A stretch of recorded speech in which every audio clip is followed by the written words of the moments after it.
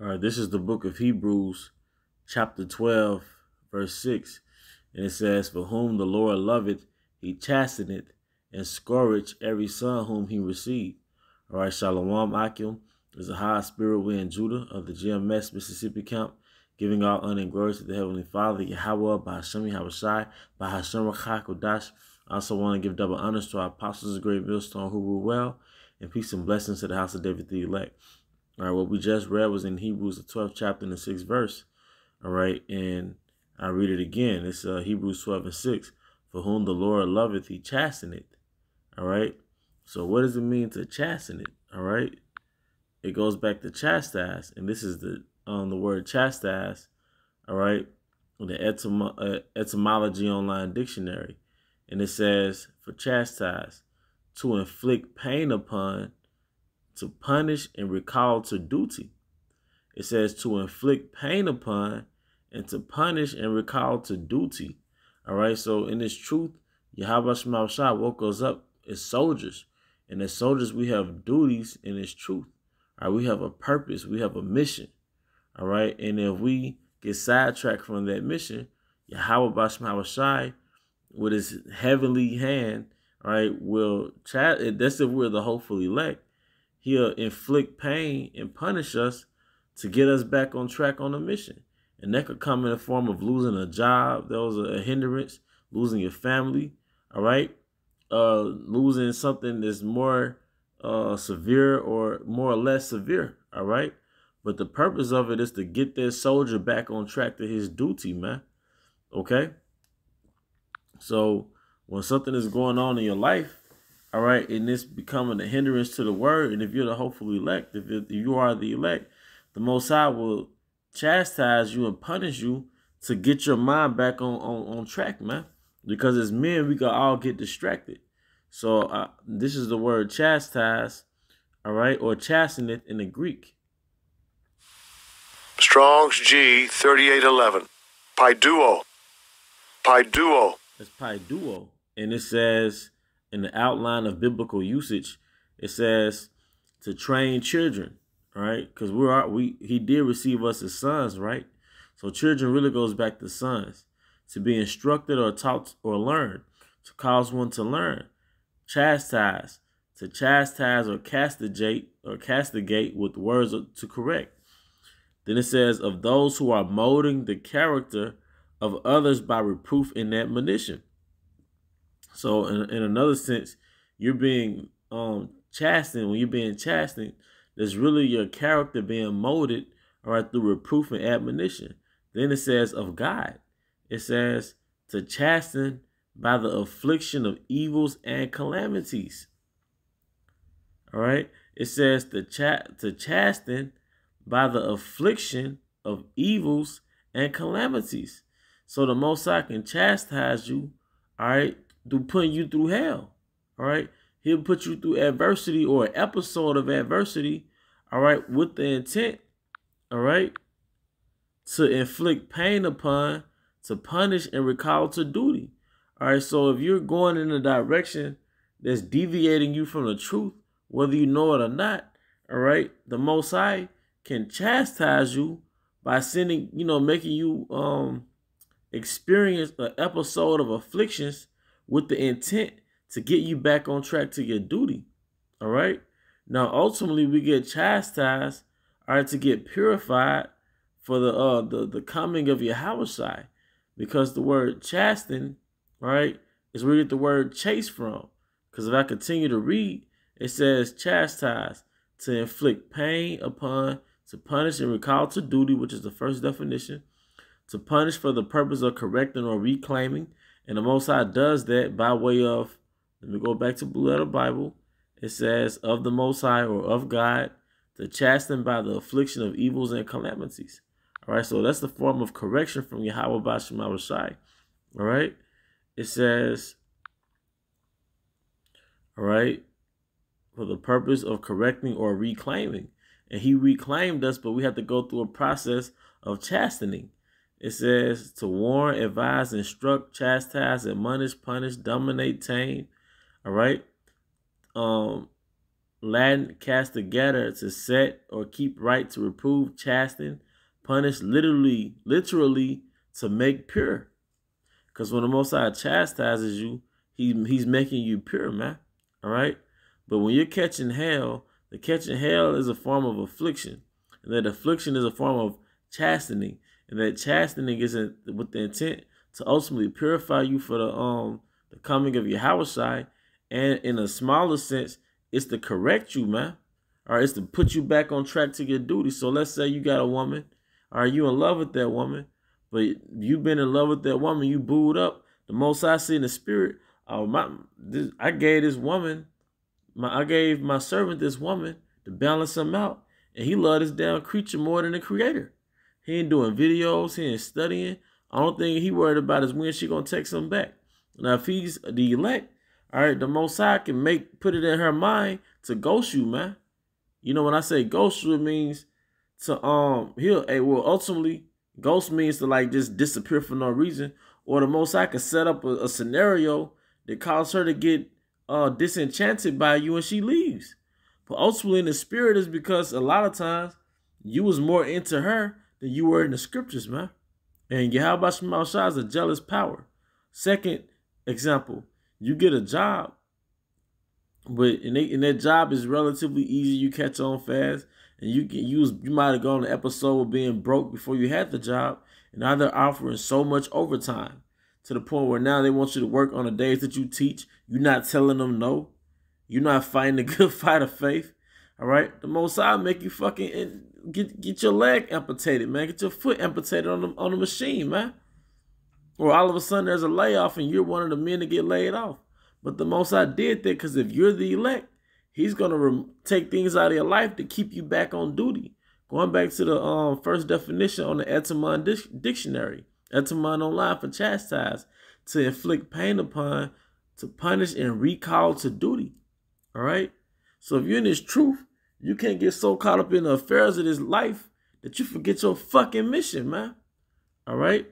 And we all have done that, and we've all been reminded of the mission, okay? Let me get that, all right? Simple scriptures, but important scriptures, you know? Simple yet important. 2 Timothy 2:4. No man that warreth, going back to a soldier and his duties, right? A soldier, he's in the middle of a war, and this is a war. It's a spiritual war. It's a war for truth and waking up our people to their nationality and exposing wicked Esau Edom, man. All right? 2 Timothy 2:4. No man that warreth entangleth himself with the affairs of this life, that he may please him who hath chosen him. I read that again. That he may please him who hath chosen him to be a soldier. And a soldier has duties. A soldier has a mission. And if that soldier's being sidetracked, that he's going AWOL, then the Most High will chastise you or inflict punishment upon you, or with the intent to get you back on your duty, get you back on a mission. Because you can't get entangled without the intent of being entangled. You can just get caught up in some BS, man. But that's why the scripture says, examine thyself whether thou be in the faith, man. So there was this movie I was watching the other day called Why Do Fools Fall in Love? And I'm quite sure a lot of you brothers saw this movie. And there was one scene where Lorenz Tate, which he played the character Frankie Lyman, all right? He was dealing with his third woman, all right? Played by Leela Rashan. I think that's how you pronounce her name. But the character was called Emerald Eagle. And long story short, you know, he was dealing with her. He was planting in her garden, and he was building a fence for her. And, you know, basically they were in the honeymoon phase. But then the military came by his house, and then he got charged for going AWOL because he had been missing from the military for 4 months after he got drafted. All right, basically dealing with this damn woman. So with the men in the military, what they did, they literally snatched him up from his woman and put him back in the Jeep and sent them back off to the military, man. All right? And that was a form of chastening, man. So he had a duty that he had to fulfill. And we have a duty that we have to fulfill. And if there are certain things in our life, all right, that's overshadowing our duty, all right, the Most High can take those things from us or take us from those things with the sole intent to get us back on duty, because we got drafted in the spirit, man. Going back to the definition, chastise, etymology online, to inflict pain upon, to punish and recall to duty. To inflict pain upon, to punish and recall to duty, man. And when you going through things, you catching hell, it could be you getting purified for something that you did in your past life or something that you did in general, or it could be the Most High is shaking your butt up to get you back online with this truth, man. All right? Because you can't be worried about stuff in the world or worried about things in your life that the Most High gave to you. What did the Most High tell Ezra? You know, I'm just going to get it because I don't want to chop it up. I don't want to, I think I wrote it down anyway. Yo, 2nd Ezra 8:47. So I'm just going to get it, you know. Because, you know, you're human, you know. But we have duties, man. All right? 2nd Ezra. All right. 8:47. All right, 2nd Ezra 8, Salat. Just bear with me 1 second. All right. I'm just gonna get the build up, then I'm gonna get to the point. 2nd Ezra 8:42. I answered then and said, this is Ezra talking to the Most High. I answered then and said, if I have found grace, let me speak. Like as the husbandman's seed perish, if it come not up and receive not thy rain in due season, or if there come too much rain and corrupt it, even so perish man also, which is formed with thy hands, and is called thy own image, because thou art like unto him, for whose sake thou hast made all things, and like him unto the husbandman's seed. Because the Most High is the husbandman, and we're his seed in the spirit, you know. Be not wroth with us, but spare thy people, and have mercy upon thy own inheritance, for thou art merciful unto thy creatures. So Ezra is asking the Most High to have mercy on all of Israel. Okay? Verse 46. Then answered he me and said, things present are for the present, and things to come for such as to be come. For thou comest far short, that thou shouldest be able to love my creature more than I. But I have oftentimes drawn nigh unto thee and unto it, but never to the unrighteous. So the Most High answered Ezra and said, you coming far short if you thinking you could love his creature more than him. But the Most High set up the creature to get destroyed temporarily and come back into the kingdom. But you can't be worried about, is your mom going to make it? Did she take the jab? All right. Dang, she took the jab. Now you all messed up in the head. Because as a soldier, you got to already accept that your people might get destroyed. Now, it's easy to say it, but to accept it, that's a whole different ball game, man. Damn, my wife took it. Hey, man, hey, remember Lot's wife, man. All right? Because we looking ahead. We want to complete the mission. We want the kingdom, man. They could not take it and still get destroyed by missiles. All right? But this is a pill that we swallowed when we first woke up, man. What about my little ones, man? The mother of your little ones might get on a job. All right? But you got to believe Yahweh Shema Shai is in control, man. And anything that happened is supposed to happen. And there's only so much you can do. And if it's only so much you can do, then why are you even worried about certain things, man? We have a mission to look ahead. Okay? I'm going to get back to the point. All right? Let me go back to Hebrews. Going back to chastening. Like I said, most I can chasten you because you're getting sidetracked, from your mission. All right, you've gone AWOL because you got distracted in some nonsense in the world. All right, something that the Most High gave you, and you forgot about the person. You're more into your toy than the dad that gave you the toy. Okay, like the dad is calling you, you still got to clean up your room. You still got to do your homework. You just want to play with your toy all day. So what do you think your dad is going to do? That's right. He's going to take them damn toys, man. Okay? But we can't get so caught up into our hell that we forget why we're catching hell. All right?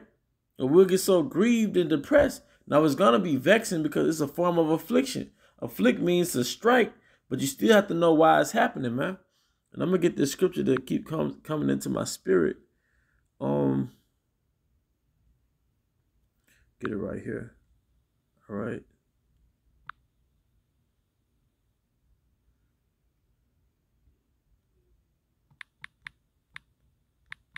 Token. Tribulation. King James. Yep. This is 2 Thessalonians. I'm just gonna view chapter. Let me see. 2 Thessalonians. I hope this is the King James. Yeah, Khan. 2 Thessalonians. I'm gonna start at verse 4. 2 Thessalonians 1 and 4. So that we ourselves glory in you in the churches of Yahweh for your patience. And patience means to suffer. And faith in all your persecutions and tribulations that you endure. So we're all allotted tribulations, man. We're all allotted persecutions, man. All right? That's something you have to accept. We all have that, man. Which is a manifest token of the righteous judgment of Yahweh, that ye may be counted worthy of the kingdom of Yahweh, for which ye also suffer. Because what did Big Brother say? If you suffer with me, you shall reign with me, man. But it said in verse 5, which is a manifest token, which means this is a made token. This is proof that you're being purged and purified for the coming of Yahweh B'Shem Yahushai. I'm sorry, for the coming of Yahushai, man. All right? And then on another level, that if you're being sidetracked, the Most High send you calamities and send you evils really to get you back on duty.